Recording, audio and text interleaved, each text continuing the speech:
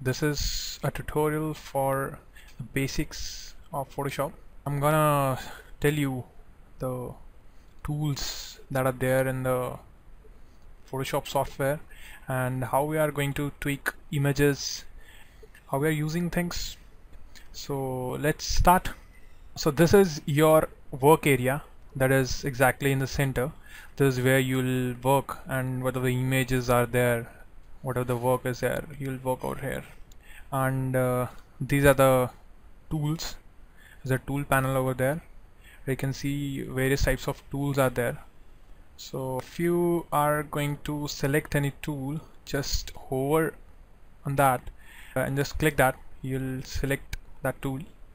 There's a selection tool. Similarly, we have this lasso tool, quick selection tool.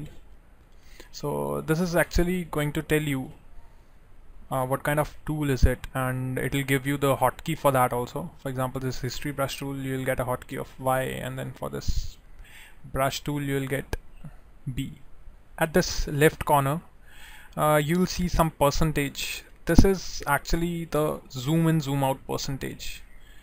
This can be adjusted from here. If I'll make it 100%, it'll actually make your document 100% zoomed. So you can also change it, like you can press Alt and then you can scroll. By scrolling you can change the things out there, and at the top you can see the menu bar. This is for file options, edit options, image options. That is I'm going to cover later on. So let's start with some simpler things. You can see at the top a panel. This is a control panel for each of these tools. We have this brush tool, so we have some settings, some control panel for this. Like you can set the brush types from here, and the size of the brush, and the hardness. All the options are there, opacity, flow. And apart from this, we have this layer panel. This layer panel is very important. This is actually most of the time you're working on this thing. So we have this layer panel where we have different layers of our work, and you can see this tab channels.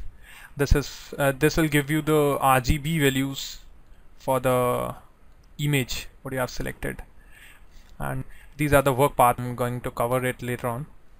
And these are few shortcuts for the presets. Like I have selected the brush preset, so instead of selecting everything from here at the top, you can select from here.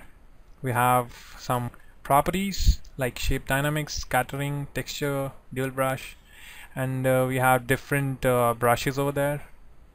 So basically we can use them to save our time. And here we have a navigator. Whatever we are doing in this work area at the center, it will be displayed over here. Okay, let's just start with the file import. Like I'll open a new file, so go to new tab and then just select, give a name like my document, and keep it custom, and use the make sure you have selected pixels over here. Don't work in any other things at the beginning. These are just for measurements, so I'll prefer to go with the pixels, and put a width and height value of the pixels. Put here 1000 by 500. Let's make it 700, and this is the resolution. Resolution is actually number of pixels per inch. Your image is actually divided into a number of pixels, so this is something that resolution gives you. So it will actually have 300 pixels per inch. And then keep the color mode to RGB 8-bit and keep the background white. You can change it if you want, but I like white background, so I'll click OK. So here's your new document. You can see the name of the document at the top here, my document, and it is a percentage at which it is zoomed right now. So if you can scroll it, alt scroll, you'll see the values are getting changed. So let's import a file, an image file. Let's use this open option. Hotkey is Control plus O. I'll click it. I'll select desktop. I have some images here. Maybe this one. I'll double click it, or you can select open. So here we have our image, and as I told you, an image is actually pixels. So if you go on zooming, hold down your alt button and then go on zooming it, so you'll see these pixels. You can see over here. So every pixel is having a solid value of color.